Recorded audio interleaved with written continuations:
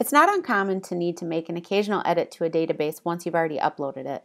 Let's take a look at where some of the tools are to do this and how to do some of the most common edits in Pictavo. So here we are in Manage My Photos. We're going to go to our portrait database, and we can just go ahead and select whoever needs to be edited. Once we select a photo over here, any information that's tied to that photo via the database is going to appear over in this column. We can change the portrait that's attached to this information. We can change the student's name, adjust the grade, their category, and their role, whether or not they're a student or a faculty member. Now, in this same window, we can also copy an image to Candids. We can download the image, we can preview it, or we can move it to a different category. We can also duplicate this image to another category if we need a duplicate of this image someplace else for another portrait flow. Now, if you start selecting other students and realize I don't want to select that many people, if you just click or tap on the image again, it will deselect it.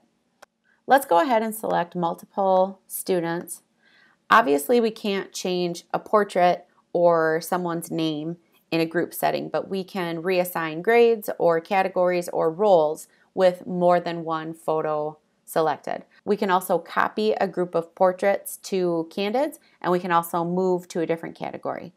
And we always also have the option of deleting Candids from this area as well.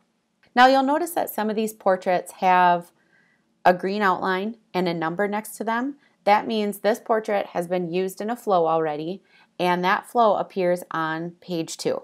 Now, if you click on this little number, it's going to take you out to page 2 so you can actually see the flow that this image is in. You can also add a student or faculty member to your database by using this icon down here.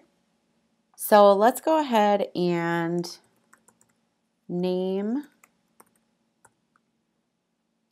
our student, choose a grade, and we'll leave them as a student. Now we have the option here of changing the portrait, and Pictavo's default is going to be to use a no photo available, and there's many to choose from. You can also use this button here to go out and navigate to your computer somewhere, wherever that portrait may be. We, just for the sake of simplicity, we'll just use this guy. He looks like a Justin.